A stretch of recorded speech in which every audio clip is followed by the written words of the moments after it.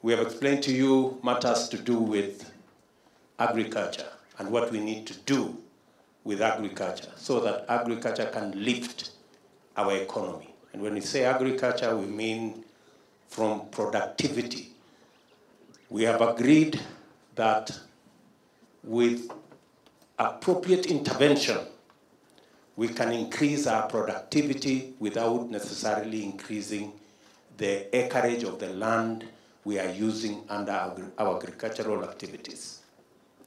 We have agreed with you on how agriculture is going to be used to stimulate and to spur our agro-processing, value addition, all the way to manufacturing and job creation. You now appreciate why UHC can become a reality in the shortest time possible, and the necessary interventions we have to do when it comes to reforming the National Health Insurance Fund and making sure that it works for everybody and leaves no Kenyan behind. You have heard here that every year, 1 million Kenyans run the risk of being destitute because of illness. And that is why it is necessary for us to urgently reform the NHIF and roll out our universal health coverage plan, which we sold to the people of Kenya, and that is why they elected us.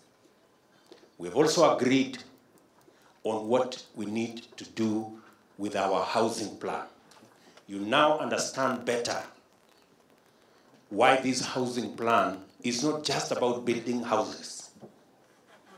It's a whole concept of transforming communities and transforming our nation. Getting the people in slums to live in decent habitat. Making sure that we create more home owners than rent payers.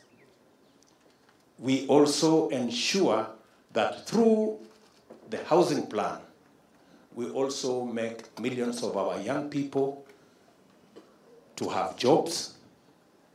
We have desegregated the housing plan so that it also begins to create industry.